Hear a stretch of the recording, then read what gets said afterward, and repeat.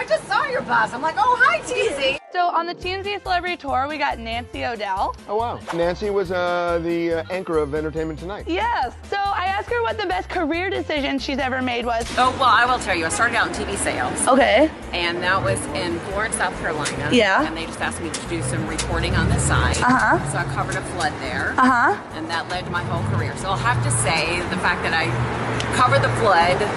So cover a flood? Is that a life lesson? Hey, isn't that what yours was? That flood where you stood in the creek or something? It was a thing, but it wasn't the beginning. What? Noah's Ark? There's two of every animal everywhere! Oh my God! 2 dead elephants, 2 dead birds! You're the best.